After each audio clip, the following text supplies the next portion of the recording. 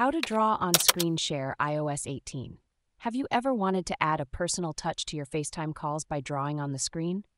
With iOS 18, you can do just that. Here's how you can draw on screen share during your FaceTime calls. First, make sure both you and the person you're calling have iOS 18 on your iPhones.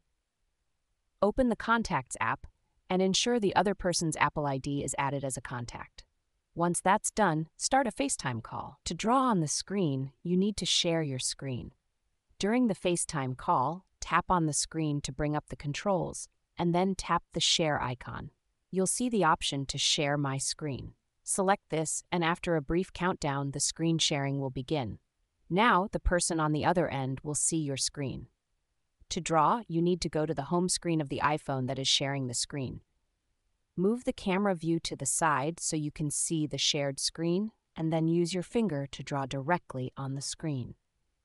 You can draw anything you like, and it will appear on the shared screen with a vanish animation. If you want to make the drawing stay longer, just keep drawing and it will remain visible for a bit longer.